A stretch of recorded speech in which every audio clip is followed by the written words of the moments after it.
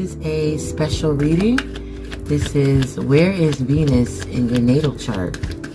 Okay, so there's a Venus retrograde going on, and it's going on in Capricorn. Shout out to Capricorns, happy belated birthday. And now it's in Aquarius. Happy birthday to all the Aquariuses out there. Happy Aquarius season. And so find where Venus is in your natal chart. It could be an air sign, it could be in an earth sign, it could be in a fire sign, it could be in a water sign. Who knows? But this is a reading, so if I'm mentioning Aries, I'm mentioning that you have Aries, a Venus in Aries. If I'm mentioning Cancer, that means you have your Venus in Cancer. Alright? And this is what's going to tell you what's going to be going down. And February 14th is coming up. So some people celebrate Valentine's Day, some people don't. Do what you do. But everybody wants to know about love, right? Everybody wants to know about love. Even if you are in love, you still looking to see about, you know, what's present, what's in the future, etc. Why you in this type of love. So people want to be loved, especially for the past 2 years with all this separation, you know, being forced upon everybody and all that good stuff. It's keeping people separate, and we're going to be seeing the consequences of that soon, okay? And we're already seeing the consequences of it, but it's going to get worse, okay, if everything keeps going the way it's going.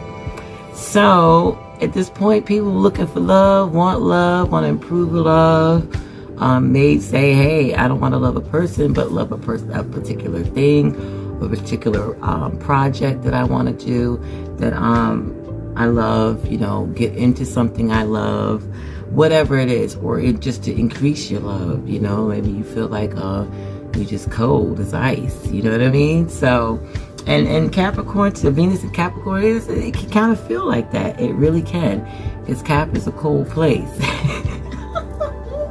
It's a cold place. So imagine Venus in a cold place, you know, unless she dipped out in her furs and whatnot, you know what I mean? She minked out and whatnot. And for all the animal people, I'm sorry, but that's just the way it was back in the day. And now that we got new technology, you can go with the fox fur. You know what I'm talking about? So, you know, this is that time for everybody, you know, for the next, you know, 15 days, you know what I mean? So, and then after that hits Valentine's Day, so some realizations is going to be done. Some things are going to be coming to an end. You know what I mean? Some things are going to be set in stone. Some boundaries are going to be drawn. Some structure and organization and relationships is going to be done. You know, with everybody's going to be more looking to that long-lasting type stuff, foundational, strong, can't nothing break it. You know, people would want that, and if they don't want that, they are not willing to sacrifice. Okay, so and if you are in a relationship or whatever, you're trying to fill out, how can I, you know, separate, because this is just not right. You know what I mean? This is not practical. You know, so it's in the air. So if you're feeling like that, no matter what your Venus is in, whatever zodiac sign your Venus is, it's just the overall energy, period. And it's sitting there. So it's like rubbing it in. You know, it's like somebody putting salt on a wound. You know, it's gonna burn. You know, you might want to punch the person for doing that, or somebody put something back in place and they gotta snap it, and it was painful for that 2 seconds, but oh my gosh, after, you know, you settled in, everything is cool. You know, so it's kind of like that right now. So tough love. That's another way to put it, tough love. So let's get started into everybody's reading. This is going to be Venus and whatever Venus is in your chart, that zodiac sign. Okay, this message is for Venus in Libra, for the retrograde of Venus being in Capricorn. So you have your hands full already, and you might be turning away opportunities because you already know your plate is full. Like, okay, these cups in front of me are full, and you know, I can't take them more, even though it's a good opportunity. But if I do, then I might end up knocking over these 3 cups. So let me just wait and see, or let me just say no, period.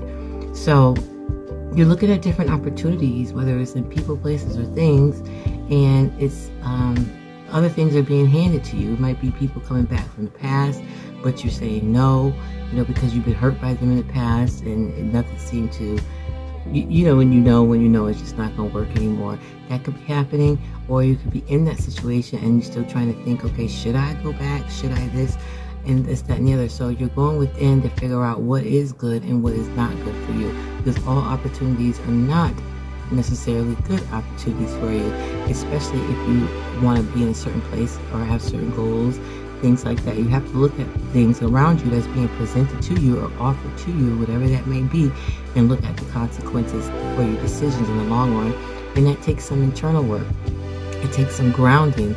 It takes some, you know, going within to see what yourself truly feels that it needs to do, and what it needs to accept, and what it needs to say no to. Have a wonderful day and night, Libra and Venus.